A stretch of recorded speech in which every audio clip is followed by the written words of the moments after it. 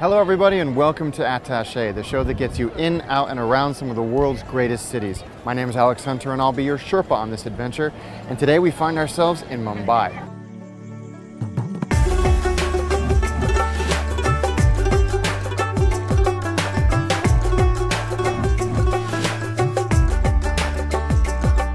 Before we get into the nitty-gritty, there's something I want to mention.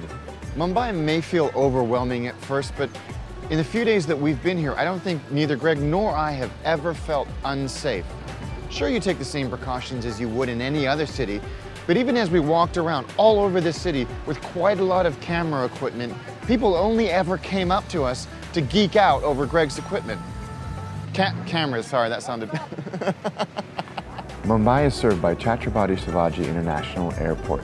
It's brand new, only opened in 2014. It's clean, modern, spacious, full of great amenities, and not too far out of town, only about 30 kilometers. The easiest way to get from the airport into central Mumbai is a prepaid taxi.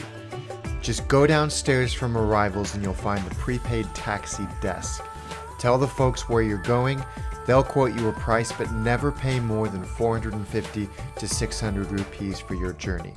They'll give you a paper coupon with a taxi registration number written on it. Head outside, find that taxi, and jump in. The journey to Mumbai city center can take from 45 minutes to 2 hours depending on traffic. Don't pay anything extra when you arrive at your destination because any fees or tolls are covered in the price you negotiated back at the airport. Mumbai is one of the most densely populated places on Earth. 22 million people crammed into a space half the size of London. So getting around can sometimes be an adventure, but it is doable, it is really cheap, and sometimes it can be a lot of fun.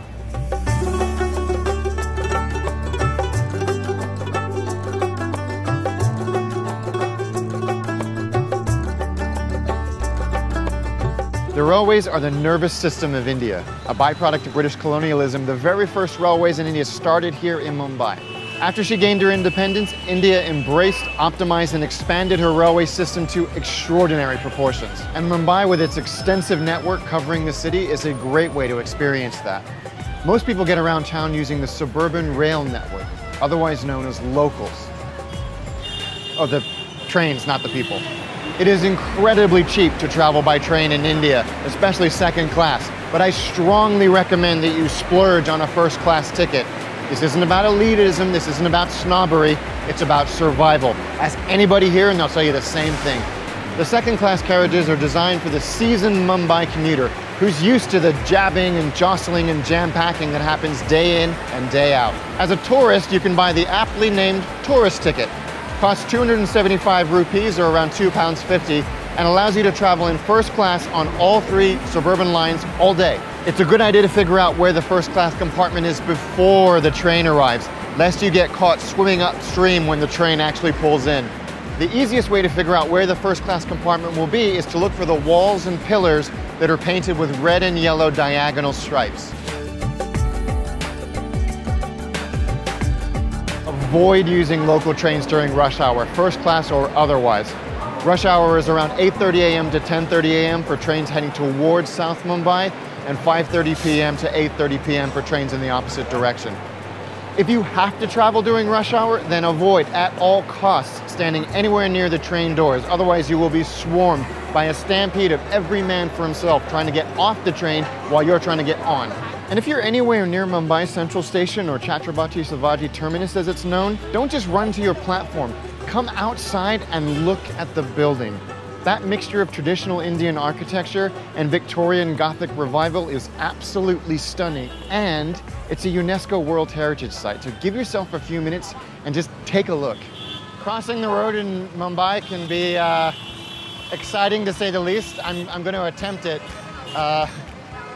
And it's only Saturday. This isn't exactly rush hour traffic, but there's a crosswalk and traffic lights, but those seem merely suggestions and not the law, so.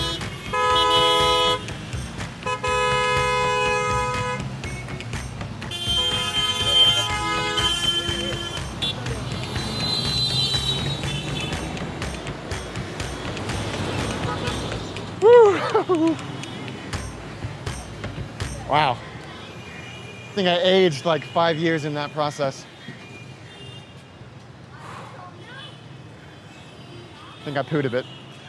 Taxis are cheap and plentiful. 10 pounds will get you from one end of the city to the other, no problem. That said, the black and yellow cabs can often, not always, but often be a little on the older side. And if you do decide to take a taxi, new or old, insist on a metered journey, using the meter inside the cab as opposed to a pre-negotiated fare, which can often suddenly inflate at the end of your journey. Now, obviously, most of the taxi drivers here are super honest, but the less scrupulous ones tend to cluster around train stations and airports looking for Johnny Sucker and Janie Tourist. Another great way to get around Mumbai is Uber, which is surprisingly prevalent in the city. There's a few options. Uber Black, which is your regular car, air-conditioned, comfortable, usually with you in about 10 minutes that we found. Or Uber Wi-Fi, which is exactly as it sounds, a car equipped with Wi-Fi. And in this city, which doesn't have a whole lot of open Wi-Fi spots, can be really actually very helpful. If you want to arrive in Mumbai ready to chat, then check out our friends over at italki, an online language learning service that connects you one-on-one with language teachers from all over the world. And if you haven't booked your flight to Mumbai, then I definitely recommend checking out Hipmunk, the fastest and easiest way to book online travel. Check out the show notes below for a direct link to find great fares to Mumbai.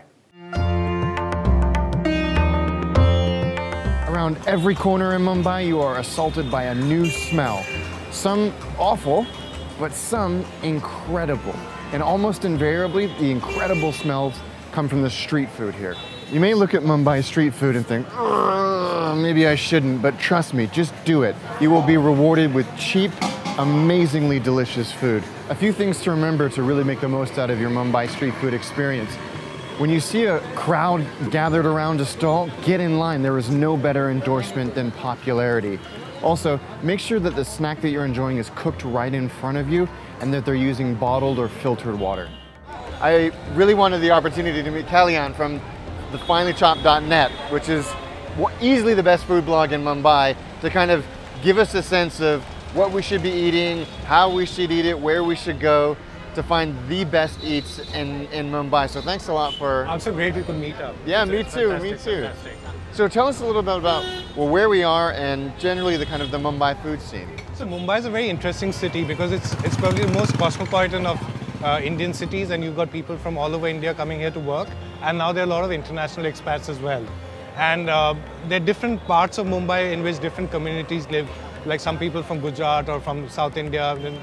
So we are right now in Bandra East, Kalanagar, and this is an area which is a very core Maharashtrian area, so which is the state to which Mumbai belongs to. So you're actually in the heart of Mumbai, and it's really interesting because this is a very traditional area, and just a 5-minute cab ride or an auto ride, that's what we call tuk-tuks here, is the Bandra Kurla complex, which is like the new central business district. And you've got all the swank restaurants over there. All the new openings are over there. Just 5 minutes away. Just 5 minutes wow. away. So it's a completely different world. That's new Mumbai, that's modern Mumbai, and this is what Mumbai was and is. So this here is a place which I come to whenever I come here to work for breakfast, and you get local Maharashtrian snacks over here. It's run by Mr. Kamble, who used to be a sari salesman, and his wife Prabha. So she actually does all the cooking. And then she goes to the Taj Hotel and in Kulaba, and she makes rotis for the staff canteen. So I come here every morning and eat. There are two dishes which are very nice. So this is the poha, and you must try it out. And this is the upma. This tastes better when it's hot. It's like a semolina. So this is made with rice flakes. Well, I was wondering what the texture was. It's delicious. It's rice flakes. And the thing is, when you're having it with the peanuts and the curry leaves, there's a nice textural contrast. Good way to start your Mumbai Absolutely. day. So this is our version of, say, a bagel and lox in New York. And if you come here around 8:30 or 9, there's a queue of people who come here and have breakfast. And then you can see they come here for tea or chai. We love our tea here, and there's a lot of milk in the tea. Okay. And they also put ginger and cardamom, and it's called a masala chai. So this is the cutting chai, and it's milk based, and it's got cardamom and ginger in it, cardamom. And lots of sugar. In fact, it's hot tea, but it cools you down. Yeah, it's delicious. Yeah. So you described this to me as the Mumbai equivalent of the New York hot dogs. What is it? It's fairly new. If you read up Wikipedia, it says that it was discovered in the 1970s. And it's called the Batata Vada and the Vada Pav. So you've got this little croquette, which is like mashed potatoes spiced, covered with gram flour and deep fried, and that's put into the bun, the pav, and you have a bite of this, and you have a bite of the green chili, and then you follow it up with some cutting chai, and this is what keeps Mumbai on the go. It's like really cheap. If you put the two of them together, it's about 20 rupees. It's very filling, and you should always choose a shop like this where there's a big crowd. And where people are frying things constantly, and everything's made fresh on the counter.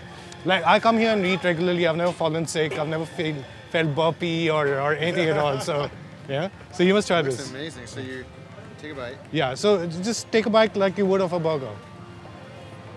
How do you find it? Delicious. Isn't it? Absolutely delicious. And so with the street food of Bandra East conquered, we say goodbye to Kalyan and head to Nariman Point to end the day with some thali.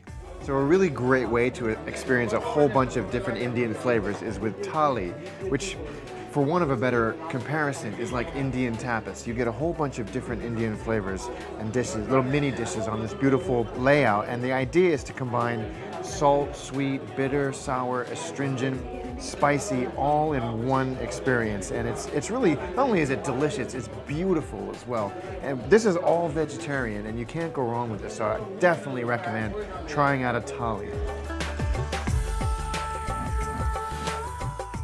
India uses the rupee and generally comes in notes between 1 and 1,000 rupees. Coins come between 1 and 10 rupees, and ATMs are widely available. Now, credit cards and debit cards are widely accepted in Mumbai, especially in restaurants and in some of the chain stores. But if you want to hit the streets and indulge in some of that amazing street food, cash is king. By Western standards, Mumbai is incredibly cheap. You can eat like a king for under $5 US, but hotel bars and restaurants will charge you 5 to 10 times what a local restaurant or bar will charge you. And for more on what things cost, let's do the rundown. A cup of coffee will cost you around 100 rupees. A beer will cost you 110 rupees. And for the most reliable indicator of a nation's cost, the good old Big Mac, you can't get here. But the local equivalent, the chicken Maharaja Mac, is 110 rupees, or just over £1. And now onto our good friend tipping. It's actually relatively simple here. If you're at a sit-down restaurant, tip 5 to 10% unless a service charge has been added to your bill. And a quick note on that, the service charge goes to the restaurant and its staff. The service tax goes to the government. If you feel like doing some shopping in markets like Crawford Market, it's okay to haggle, but only if you're serious about buying something.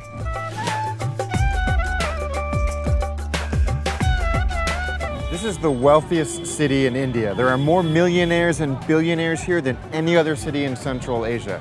It has the highest GDP of any city in Central, Southern, or Western Asia. But take a look around. Among that wealth and that opulence, poverty. You can walk through a slum and the next minute into a Bentley dealership. The divide between rich and poor has never felt greater than here in Mumbai. And yet somehow, in spite of this economic inequality, the city works. The collective cacophony that's generated by the ebb and flow of 22 million people crisscrossing the city can seem intimidating. But I've noticed something, and I think that you will too. Everywhere we go, people have been so friendly. No matter where we are, we've been greeted with smiles and salutations. It's a wonderful feeling, and I think that's something Mumbai can be incredibly proud of. Before I got here, a friend of mine said to me, I love Mumbai. It's hot, noisy, chaotic, but God, I love it. And having spent a few days here, I can see why. This city grabs you by all your senses and doesn't let you go until the moment you step on the airplane at the end of your trip. It's hot, it is chaotic, it is noisy, but those are all wonderful things. It's everything a city should be. We've loved our time here in Mumbai, and I cannot wait to come back.